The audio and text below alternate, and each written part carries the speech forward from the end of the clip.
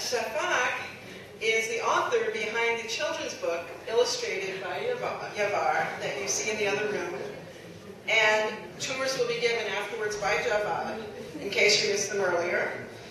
And Shafak is a journalist by profession. She's been covering U.S. foreign policy toward Eurasia. Part of her own family is from Karabakh, from Agdam. Shafak is the recipient of our foundation's Spirit of Karabakh Award in 2010. As I mentioned, she's the leader of our Azerbaijani radio hour. But she didn't bring it with her. Yeah, well, next time. Anyway, Javad's monk, come on up.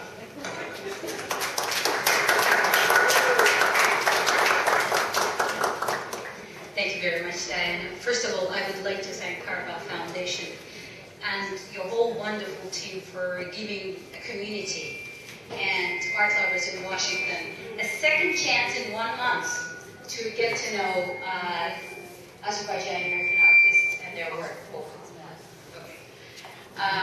It's a terrific, very beautiful gallery, and this exhibition is very special to me, just like for Yavar and Leila, because like Diana said, I grew up most of the summers walking around and riding around those places that are reflected on those paintings, and it's truly tragic that we cannot go back there these days. But of course, everyone is hopeful that there will be a day when we will be able to go back. I have known Yavar and Leila for 8 years now, and in their case, talent indeed runs in the family, no doubt about that. So no wonder when I had this idea to write my first children's book about 1.5 years ago, Yavar was the first person who I called to draw original illustrations for the book. It's a book about a little hedgehog named Kirpi, and for those who don't know, Kirpi means hedgehog in Azerbaijani, so as you see, I didn't have to work hard to come up with a name for the main character. And he doesn't like himself, and he has a little problem, and his friend in the forest, Wise Owl, helps him to sort that problem out. I think some of you who have kids may agree that raising children, especially in America these days, are pretty tough, because they grow up, no matter how much you try to isolate them, they grow up with this image that mainstream media tells them what to wear, what to like, how to look.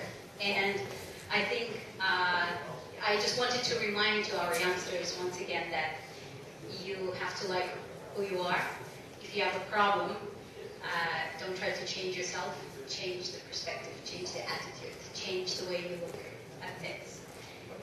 Because it's not every day in life that you just, push one button, or you slide down the pole and you turn into the superhero that is not vulnerable and can do anything. But in life it's a little bit different. So anyway, I think we came up with about 8 to 10 prototypes for Kirpi the hedgehog, and about 4 to 5 prototypes for the Wise Owl. And we picked the ones that you can see back there on the wall. And the interesting thing is that any friend that I showed the book, the illustrations to, told me, wow, the hedgehog looks Azerbaijani.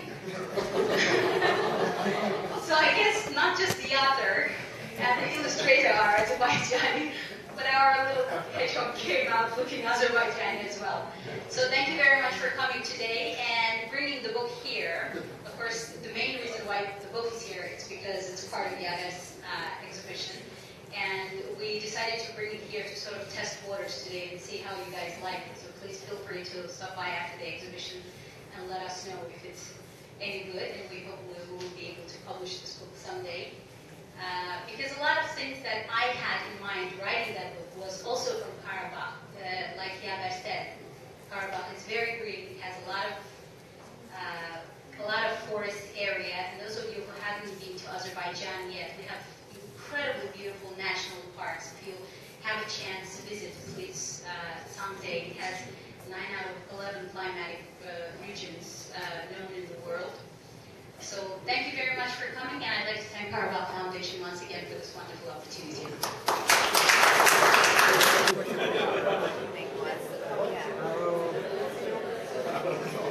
Yeah.